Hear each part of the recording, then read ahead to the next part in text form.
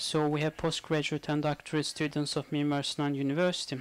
That was a collective study. Darya Fırat, Barış Annan, Örden Canmuti, Öykü Gürpınar have conducted this study. So today we have Öykü and Barış. So the title of the presentation is The Memory of Genocide at the Fourth Generation After Genocide in Turkey and Diaspora, a comparative analysis of the young people.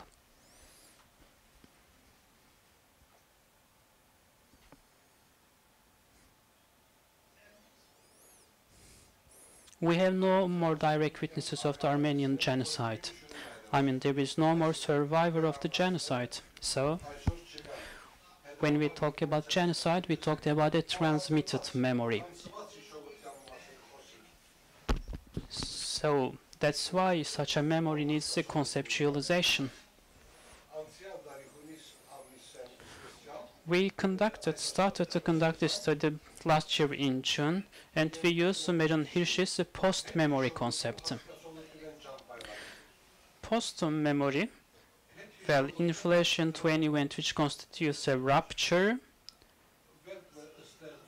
is about how it is remembered, not by direct witnesses, but the other people actually who are not direct witnesses. So post-memory is always a process of reconstruction. So it is reconstructed depending on the current situation, and the narration is renewed day by day. So post-memory is a multitude of memories. When we say memory, we cannot talk about a single Armenian memory.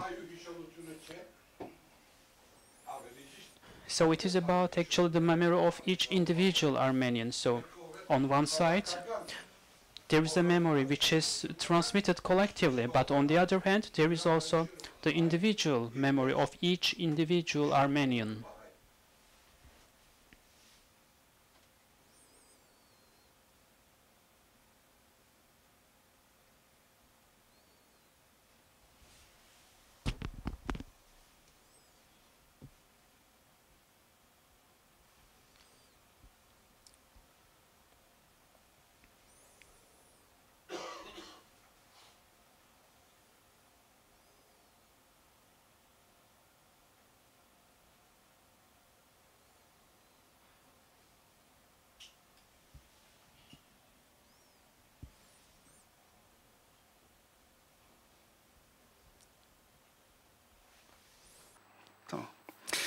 Bu araştırmadaki Our objective in this study was to understand the post-memory of the fourth generation after the genocide. So on the basis of the concept of Hirsch, there is a multitude of memories. We try to understand what happened among Armenians on the basis of their post-memories. So we try to understand the multitude and diversity of the post-memories of Armenians living in different places. So instead of a gross generalization, we wanted to understand how fourth generation Armenians connected with the genocide.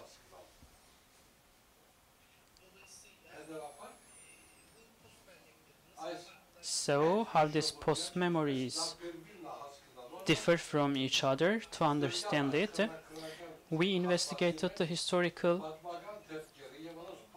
important turning points, events, and also practices of commemoration in these different locations. So in Turkey, in Lebanon, in France, in Armenia, well, we studied these places and made a comparison between these four locations. So it was important to understand the different dynamics of remembrance, forgetting, settling accounts with the past, also demands in relation to the memory.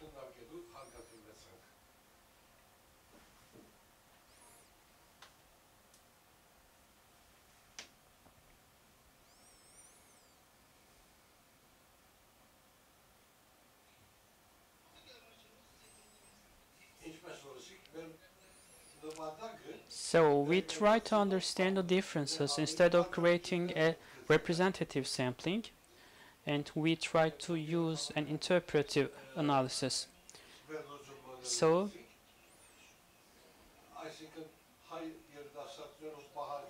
Instead of arriving at conclusions about the demands, identity and memory of the Armenians, we just wanted to understand the connection between the memory and identity.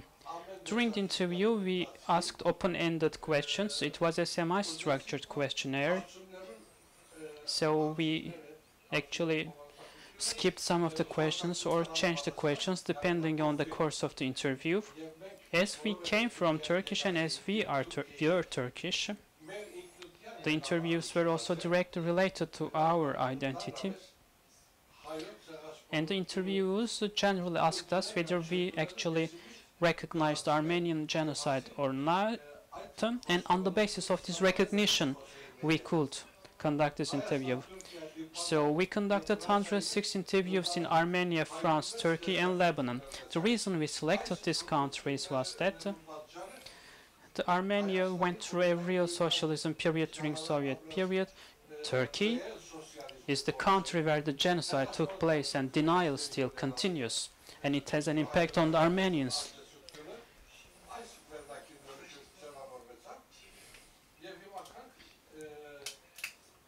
Now, after that general description, I'll give the floor to Öykü to talk about the content of the study. Hello. I will briefly give information about the profile of the interviewers. We conducted 22 interviews in Turkey, equally divided between females and males. 19 of them were students. So the first column is age, the second one is gender, male, female, and the last one indicates the total number. In Armenia, we conducted 30 numbers. 10 of these was in Sputnik, and 20 in Yerevan, 11 men and 19 women, and 9 of the interviewers were students. To make a comparison between Turkey and Armenia, only one of the interviewers that we talked in Turkey, there was someone who actually had experience. There was someone who had not experienced the genocide in their family. In Lebanon, we talked to 26 people. It was in Beirut, 16 male and 10 females. So this was the only country where there were actually fewer men than females, and 12 of these were students. In France, we talked to 21 persons in total, 9 male and 12 females. 15 of these were from Marseille, and the remainings were living in Paris. And 8 of the interviewers were students in Germany. It's still going on, so we have conducted 7 interviews, and the third male, 3 females. The interviews are going on. That's why we have not included it in this presentation. Concerning the historical constitutive event, what we mean by this? In the context of the post-memory, there is an event, a turning point, which contributes to the creation of that memory. There's something which has been brought by the geography, by those circumstances, by that history. So what is that actual constitutive historical event for each location? For Turkey, it was very clear, particularly when talking about fourth generation, it was the 19th of January. So, I mean the killing massacre of Hrant Dink. In Armenia, in the process of the remembrance, in terms of connection with the genocide, the historical turning point, the constitutive event is mostly the actual breakdown of the Soviet Union. So it was a rupture before, actually after the collapse of the Soviet Union. And with the Sputnik earthquake and also with the Karabakh war, it also coincided with these events. So when the young people told about this, they frequently refer to these events. In Lebanon, this turning point was actually the civil war that took place in 1975. So it shows us how a traumatic event was merged with another traumatic event in the formation of the memory. In France,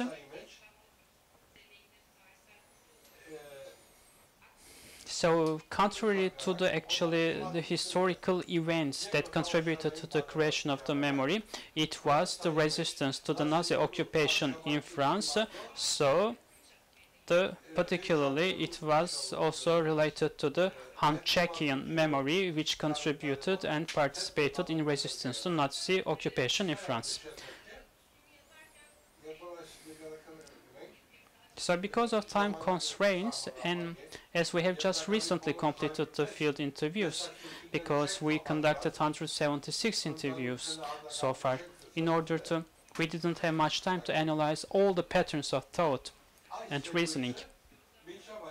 So this presentation is uniquely based on the observations we made in the field studies and also the state of mind. So this is just a comparison of these in the field. Some of these may be considered as actually generalizations that need to be avoided, but we just wanted to share our observations with you. So for this we had three titles. One is the actual information about the genocide.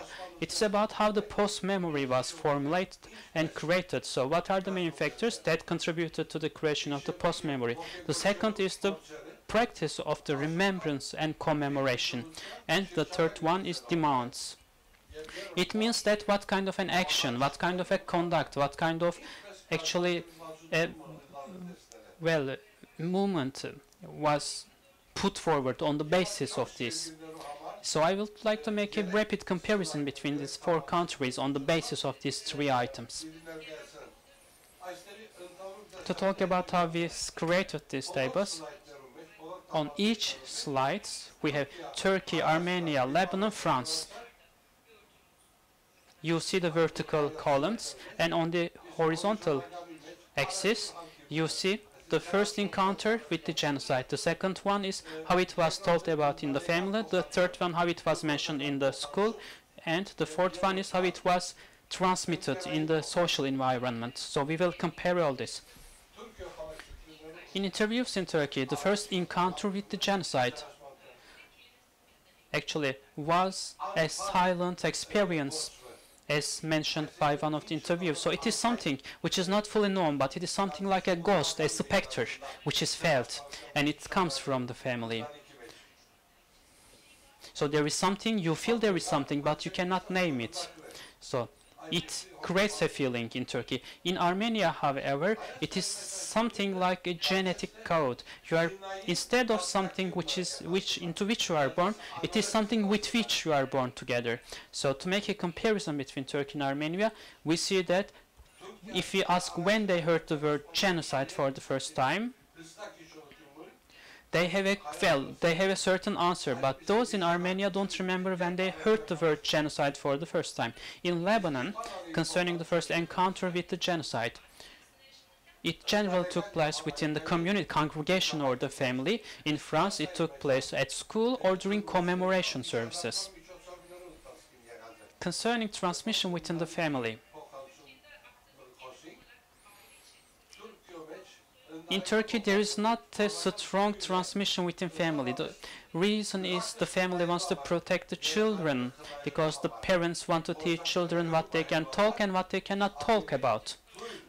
So there are mostly covered narrations in Turkey. In Armenia, however, there are detailed, direct narrations, most of which we have directly listened to during our interviews. In Lebanon, there is a very strong narration. It is very detailed, but it's also mediated by the congregation. In France, however,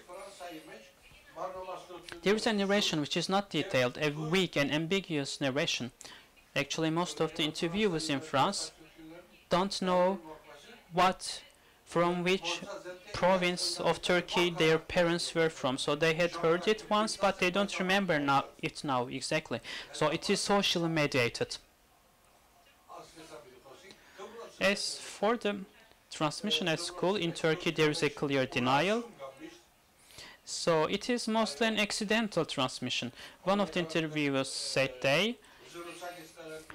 he had noticed that all the,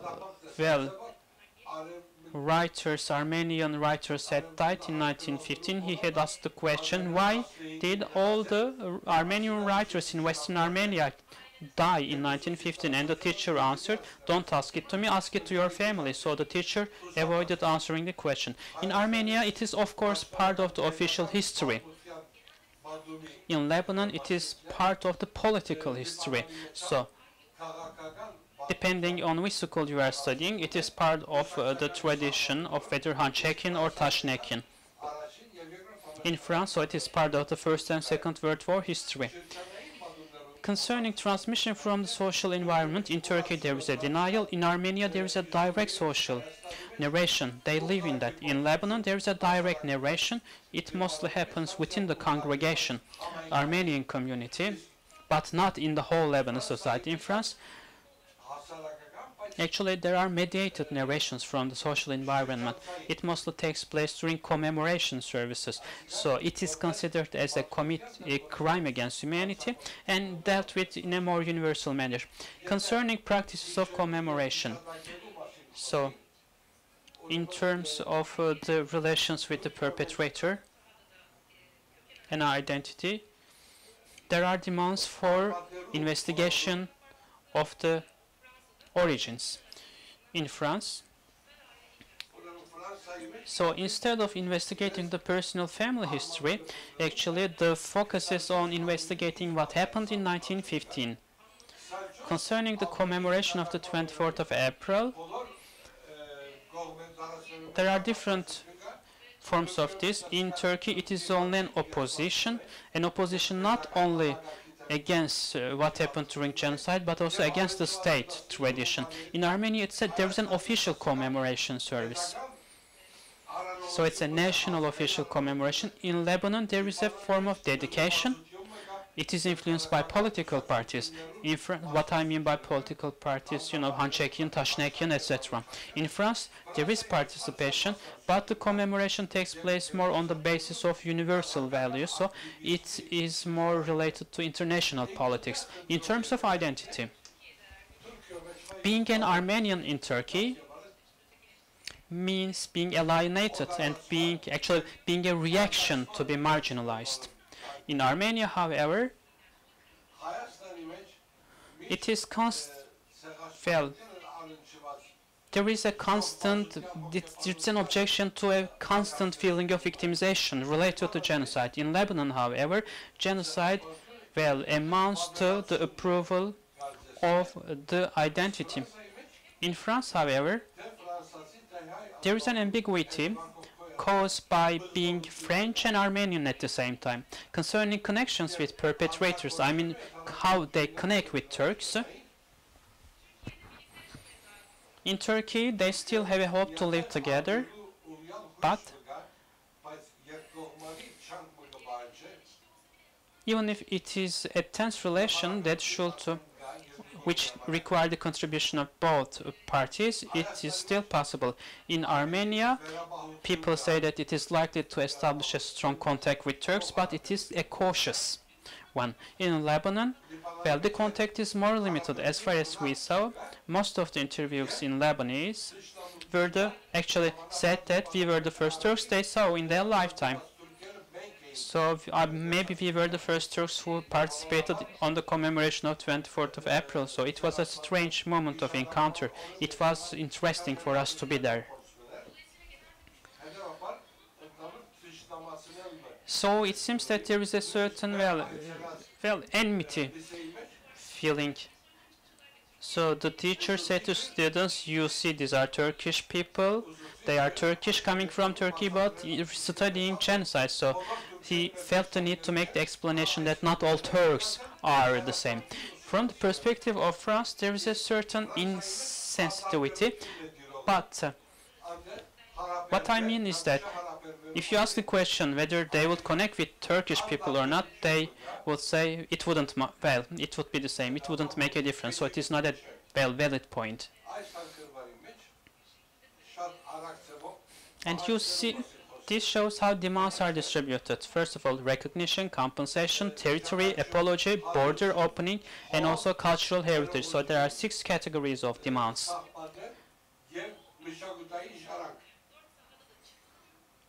all these categories of demands are valid for all the 4 countries, but there are different intensities of these demands. So this is a matrix of intensity. Which demand is most valid for which location? Of course, recognition is the most important demand which emerges in 4 countries, which was the final objective. Well, compensation demand was very strong in Armenia, and they justified it by thinking that the genocide caused the nation to lose its wealth. So that was the reason for the economic crisis of Armenia that it goes through today. And demand for territory took place, most interestingly, in Lebanon. Although there is also demand for territory in Armenia, those in Armenia, people in Armenia think it is not very realistic, maybe it is not very necessary. However, those in Lebanon thought that their connection with their identity and cultural heritage was so strong that most of them had visited Turkey at one point in their life or planned to visit Turkey. So the demand for territory was very strong among Armenians in Lebanon. It is about, well, to connect with their origin and connecting with the homeland as well. Demand for apology is specifically valid for Turkey only, because apology was a demand that was mentioned by the Armenians living in Turkey. It is about their hope for continuing to live in Turkey and also putting an end to the marginalization and alienation. Concerning the border opening, so it concerns Armenia and Turkey, so it was a demand both in Turkey and in Armenia. It was stronger in Turkey. Some of the interviews in Armenia were more reserved about the opening of the border. Concerning the cultural heritage, I mean the restitution, return of the properties of the Armenians, it was a strong demand in Turkey, likewise in Armenia. So some people said that it might be an alternative to the demand for territory,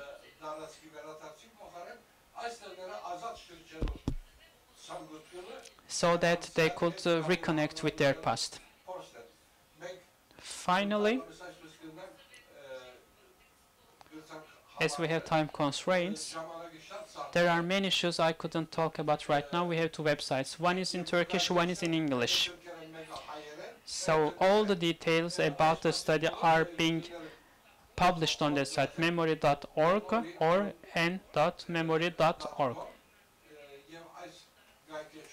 So you can have access to details of the study on these websites.